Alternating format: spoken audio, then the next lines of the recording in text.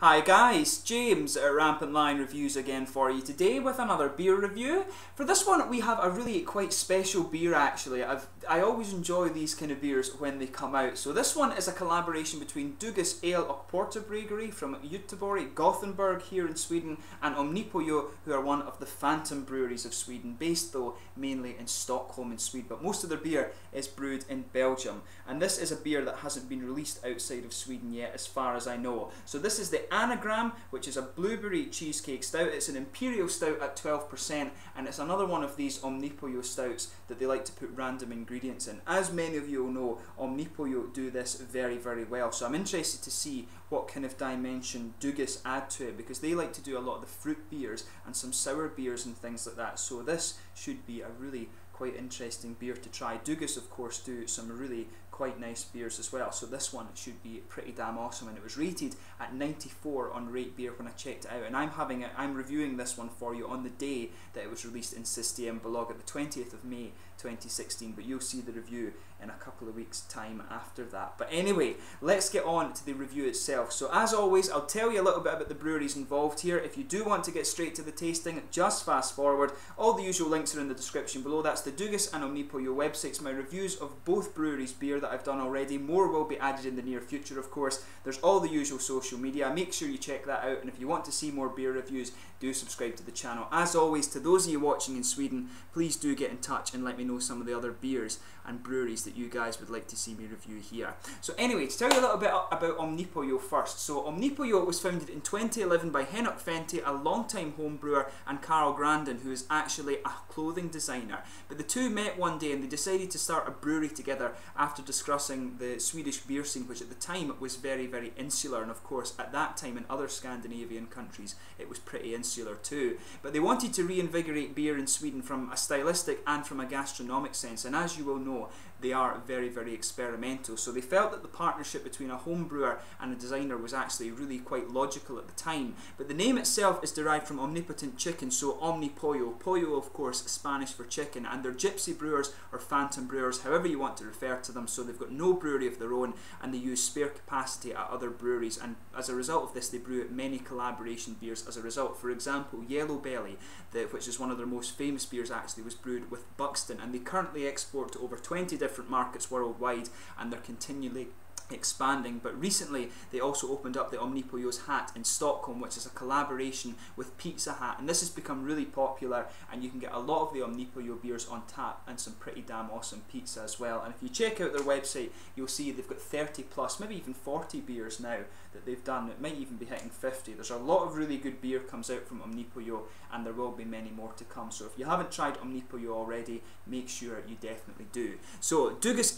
och Porterbryggeri, to give them their full name. So Dugas Brewery are based in Landvetter in the outskirts of Gothenburg on the west coast of Sweden. But the brewery was established in 2005 in Mölndal by Mikael Engström Duga, and since 2010 it's focused solely on the brewing of top fermented beers. And due to the renaissance enjoyed by the Swedish craft beer scene in recent years actually, the brewery soon outgrew its original facility and they moved to Landvetter. And the old brewery had a capacity of 1,500 hectolitres per year, however the new brewery has a capacity of 8,000 hectolitres per year. So they've scaled up quite a lot, and they produce some pretty damn awesome beers as well. The Tropic Thunder was one that I really like. That was a collaboration that they did with Stillwater Artisanal, and these guys have some really interesting fruit beers, and that's what makes this kind of Imperial stout all the more interesting, because as you'll know, Omnipollo are very, very good for these kind of random flavoured Imperial stouts, whereas Dugas are well known for having really nice fruit beers. Choose cherry, there's a blackcurrant one that I still need to try, a blueberry one I think as well. So both breweries are doing what they're good at in this beer, so it should be a very, very interesting one. But let's actually get on to the tasting of this one itself. So as I mentioned to you, this one is a 12% Imperial stout, the Anagram, and it's designed to taste like blueberry cheesecake. It's a blueberry cheesecake stout, so should be quite interesting. I'll let you have a little look at the artwork on this one quickly before we open it up, but it should be really quite nice. As you see, the sort of minimalist, I guess you would say, or modern minimalist, I don't know, you would say, from Omnipollo. You can see the Anagram in there, Omnipollo, all the letters to make that up in there, and Dugas as well. So this one should be really nice. Plain black bottle cap, you can see Anagram on the back there, 12% Ull Swedish for beer, of course, and 33 centilitres. This one should be pretty damn awesome. So let's get this guy out and we'll get on with the tasting here. This one should be really, really good. So, as you can see, a nice smoky opening on this one, and you can smell immediately that nice fruity character coming off this. You can smell those blueberries right away, and the cakey sweetness is really coming out as well with this beer. That smells really, really good actually. Oh yeah, and that's without even paying too much attention to the aroma. Oddly though, it doesn't seem to have too much of a head. You can see there's maybe just about a quarter of a finger of a frothy, beigey, chocolatey brown head there, just fading away to be a very thin, foamy layer. But as you would expect, the beer is pretty much pitch black. You know, dark ebony rosewood is maybe a good way to describe it. Some big bubbles sticking towards the side of the glass, and quite a few little ones going up towards the bottom of the head there. But as is the case with, if I remember rightly, with a lot of the Imperial stouts you get from Omnipollo, they're not so highly carbonated. They're very oily and very smooth, and you can see that on the pour, just how oily and smooth this beer is. But it looks very nice. A few little bubbles just going up towards the bottom of the head, but they are tiny, so I don't expect you guys to see that on the camera. And the head has just faded away to be a very, very thin layer now, if anything there. That's just turned into be a bit of black oil. But let's have a look at the aroma for this one more closely. We'll sugar it up a bit and we'll probably get some more head out of the beer. But yeah, you know, you get that characteristic thing. You get that characteristic smell of an Omnipollo Imperial Stout. You can smell the cheesecake in this one. You've got that really cakey sweet malt base in here. You can smell a little bit of cocoa, but there's a very sweet kind of milky chocolate coming out of this one. There's a bit of caramel in there too, but really it's that. What's interesting about this one is the cake and the vanilla notes that you're getting from that. There is a bit of nutty character too. It does actually smell quite similar to the other ones that I've had before, but the different thing is you're getting a bit of that blueberry ester. When you go back from it a little bit and just take a nose, you can smell some of that blueberry fruit ester coming out of this one. But it's really nice. It does have a bit of that distinct cheesecake character in it. I've honestly never been such a fan of cheesecake actually. It's something that I've just never really enjoyed that much. But that said, I'm not much of a cake person, but I really do love these cake beers that they seem to do from Omnipollo, and Dugas, of course. Their fruit beers are really nice as well. But this one, the aroma is definitely dominated by the Omnipollo side of things. And when you let the beer settle, actually, I'm finding you're getting some more of these blueberry ester notes out of it. It's really nice. There's maybe just a little bit more of a kind of slightly reddish candied fruit ester from it, a little bit like these Haribo Star Mix sweets. But overall, you know, it is definitely more on the Imperial Stout side of things. It really leans towards that sweet chocolate, a tiny little bit of toasted cocoa, some sweet caramel, a good cakey character. As I say, you can pick out those distinct kind of cheesecake notes. There's some nuts in there. There's a lot of vanilla. I would say for me, there's a lot of vanilla, a big vanilla presence in there. But definitely those blueberry notes are coming out a bit more when you let it settle, and perhaps just a tiny little bit of some red fruity esters too. But the beer smells absolutely amazing. As always with these kind of these cake Imperial Stouts, take a little bit of time and enjoy the aroma, because they are limited and they don't come along all that often. But let's get stuck into this beer then. This is the Anagram, a collaboration beer from Dugas, who do some pretty damn awesome fruit beers, and Omnipollo, who do some pretty damn awesome Imperial Stouts. The cheesecake, the blueberry cheesecake stout from Omnipollo and Dugas Brewery, the Anagram. Skål!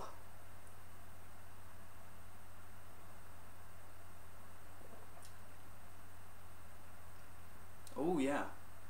Now I tell you something.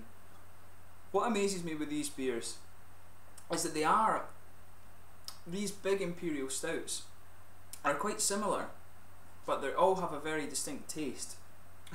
It's interesting that, you know, they have the trademark characteristics to these beer, but they all have a really unique taste. And just on that first wee sip, you can smell, you can really, you get more of the aroma, and you get that nice little bit of Dugas fruity character just coming out and pipping it to the top as well.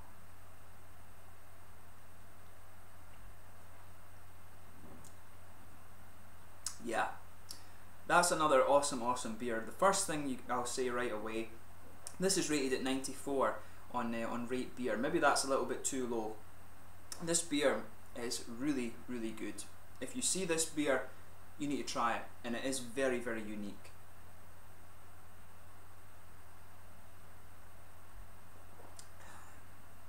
That's a damn good beer. No two doubts in my mind about that. So as I always say with these big Imperial Stout beers, sugar them around your palate and just let the whole mouth adjust to this one.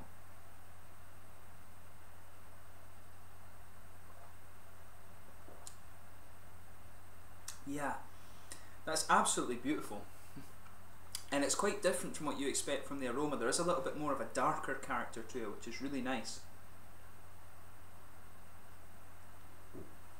So yeah, as is typical with these kind of Omnipollo Imperial Stouts, it's smooth, it's very smooth in the malt base, and the alcohol warmth is there. You can feel it and you can taste a little bit of the booziness in this beer, but it's really kind of quite well concealed actually. It only really is apparent a little bit in the throat, and you can taste a little bit of that boozy character in there, but this is absolutely beautiful. So in the middle of your palate you get this nice, it's actually quite a dark chocolate in there. You can detect some of the cocoa powder and the roasted malt in there. There is a little bit more of the roasted malt comes out in the aftertaste. You can pick up just a little bit of that, but that's a more subtle component of the flavour. It's big and chocolatey.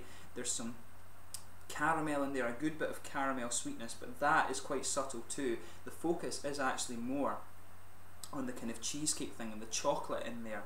It's really interesting just how the flavours in this beer blend together.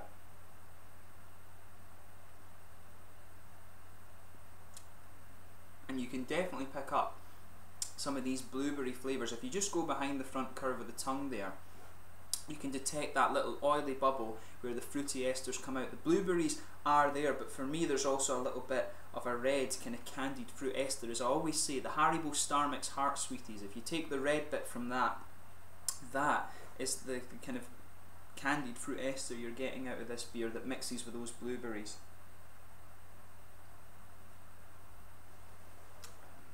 But yeah, the middle of the palate is dominated by the chocolatey side of things. The vanilla's in there, and within that vanilla you're getting the nutty elements, the cakey flavour. Maybe there's a tiny little bit of a woody flavour to this as well, but the cakey character is really nice. It just amazes me. You have this kind of trademark style of Omnipollo, and they've added that little bit of quirky fruit character that you get from Dugas into this one, and that works out nicely. You get that nice, very juicy blueberry character in this one, and it's just backed up with a little bit of red fruity ester. But it just amazes me, they have this trademark style and they can vary it so much flavour wise just with really subtle additions to the brew. That's one of the things that really interests me as a chemist and physicist, of course. It really interests me about the way that Omnipollo brew their beers. It's really cool. And it's kind of odd actually, when I'm putting the beer up to actually take a little bit, I'm almost getting a little kind of odd minty aroma out of it. It's just a very subtle thing. Maybe it's just my brain playing tricks on me, but I almost get that little bit of minty, almost like toffee mint character when I'm taking this one up. But it's the cheesecake. My first instinct is to think mint, but the aroma that comes out as you take it up is definitely cheesecake. That's the other thing that's really amusing. The Noa Pecan Mud Pie was another one that had that really distinct. If you know the different types of cakes and stuff, you can smell the aromas right off in this beer, and as I say, that's very cool. But yeah, this beer is beautiful. For me, there's pretty much no hop presence in this one. Around the edge of the tongue, very smooth, a little bit wet. I mean, maybe there's a tiny little bit of earthiness in the back corner of the palate. As you come further forward, it smooths out, and then really it's the fruit characters at the front of the palate there. It's a very malt dominated beer. So as I say, underneath a little bit of kind of roasted cocoa character, then you've got the sweet chocolate, the vanilla mixing in with that, and the cakey flavours there really dominating. Some nuts, maybe a little bit of woody flavour, a bit of caramel too, that really distinct cheesecake flavour. It comes out particularly more in the aftertaste. It's not so obvious right away, and you've got the blueberries at the front of the palate. And it's, you know, the main point to take away from this review This beer is outstanding. It's another really awesome Imperial Stout, and what I like about this one is you've just got that little bit of the trademark Dugas fruit character coming out of this one, and it works really, really well with the beer. So hopefully there's another few collaborations come out of this partnership with Omnipollo and Dugas as well. I think this beer it must have been brewed at Dugas Brewery in Gothenburg. So, but it's another truly outstanding beer, and I think it is limited, and there's a bourbon barrel aged version coming a bit later on, so if you get the chance to try either of them, definitely do it. But in terms of the mouthfeel of this one, I would say this one, it is full bodied, but it's a little bit lighter than the other Imperial Stouts that I've had from Omnipollo before. It is a little bit lighter, and that's probably more the fruity character. That'll be the Dugas side of the beer coming out there. It's got a good oily mouthfeel, but that said, it's on the lighter side of oily. That nice juicy character's coming out. The carbonation is very smooth. There's a big malty sweetness to this one. There's a nice, not quite tart, but juicy fruit character. Those blueberries there add a really nice dimension to the beer. There's a little bit of roasted bitterness, the fruity juicy character, like I say, and there's almost a tiny little bit of spiciness comes out with that roasted bitterness in the aftertaste, the sort of cakey side of things. But in this one, the cake side of the beer is a bit more sweet, and as I say, when they say it's a blueberry cheesecake stout, you've got the typical Imperial Stout elements in there, and then the blueberries are there in the start of the flavour, and the cheesecake just comes out at the end. So they've done it perfectly, and as I say, it's a very cool and very, very experimental beer. So if you get the chance to try this, I really would recommend you to. Two pretty damn awesome Swedish breweries involved in this one. So if you want to taste a Swedish beer, this is one for you. But yeah, I hope you've enjoyed this review as always. Really cool to try another one of these experimental beers. Two breweries that I really quite like involved in this one. But as always, if you have tried this beer for yourself, let me know in the comments section below. Always interesting to hear from you guys that are watching the videos. Let me know what your favourite Omnipollo beers are actually. I do want to review more of them, but they are a little bit difficult to get in Sweden without buying a full crate, and obviously I just try one beer at a time. But do let me know your favourite Omnipollo beers anyway. I'd love to review some more of them. Maybe I can get them over in Copenhagen. But until the next time, please like, subscribe, share, all the usual YouTube stuff. Let me know your favourite Omnipollo beers and your favourite Dugas beers as well. I will return to Dugas fairly soon because I'm about due to do that. But thank you once again for watching my beer reviews. Until the next time, do check out all the social media things, and I will catch you soon with more Omnipollo and more Dugas beer reviews, and hopefully I can review the bourbon barrel aged version of this when it comes out in a few months time. Until next time, skål just now, and I will catch you soon. Cheers.